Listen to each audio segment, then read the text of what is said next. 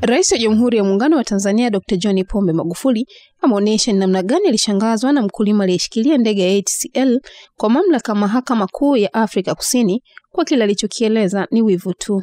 Rais Magufuli amebainisha hayo leo Septemba 16, 2019 wakati wa uzinduzi wa rada ya kuongozea ndege katika anga la Tanzania, ambapo ameeleza kuwa shirika la ndege la Tanzania linafanya vizuri na ndio maana kuna watu wanajitokeza kuishikilia. Ndege ya ATCL ilikamatwa nchini Afrika Kusini mnamo Agosti 23, 2019 na iliachiwa Septemba 3 mara baada ya jopo la mawakili wa serikali kwenda nchini humo na kushinda kesi hiyo.